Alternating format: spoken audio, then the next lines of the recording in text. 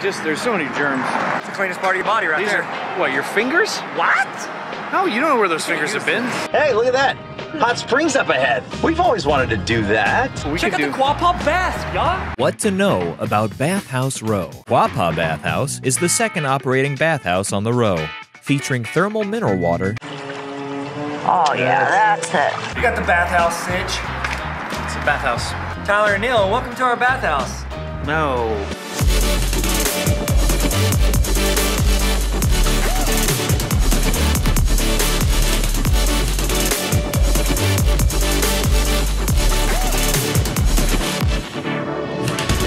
Pretty serious, and I think it should be. So I think it should too. I'm gonna try to calm Neil down, and we're gonna roll into this. Simmer it down, Neil. Yeah. We're gonna start this one right off by reading a scripture out of Isaiah. This is in the Old Testament, and it very clearly describes what happened to Jesus on the cross. So Isaiah chapter 53, verses 3 through 5 say, "He was despised and rejected by mankind, a man of suffering and familiar with pain, like one from whom people hide their faces. He was despised, and we held him in low esteem. Surely he took up our pain and bore our suffering, yet we considered him punished by God, stricken by him and afflicted. But he was pierced for our transgressions, he was crushed for our iniquities. The punishment that brought us peace was on him, and by his wounds we are healed." It is very important for us to understand something about Jesus and the cross. Not only did Jesus take my sin, he also took everyone else's sin. The things you did and the things that were done to you, all of it. There's another paraphrase of that scripture that says this in Isaiah 53, verse 4 through 5. It was our sin that did that to him, that ripped and tore and crushed him. Our sins, he took the punishment, and that made us whole. Through his bruises, we get healed. We're like sheep who've wandered off and gotten lost. We've all done our own thing, gone our own way, and God has piled all of our sins, everything we've done wrong, on him.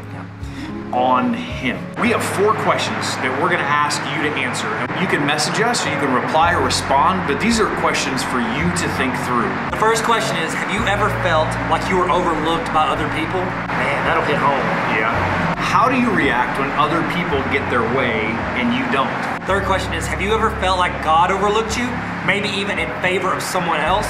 Be honest with these. Number 4, how do you handle it at work when somebody else gets promoted instead of you?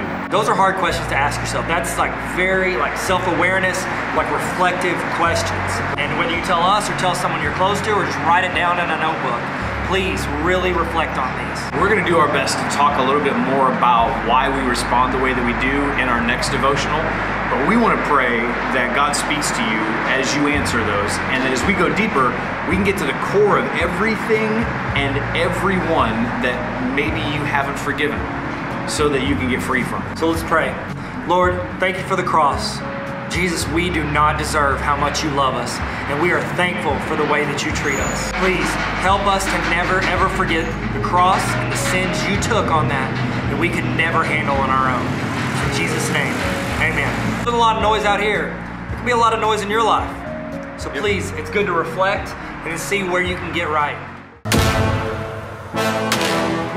Solid. That's it. Solid episode. And guess what?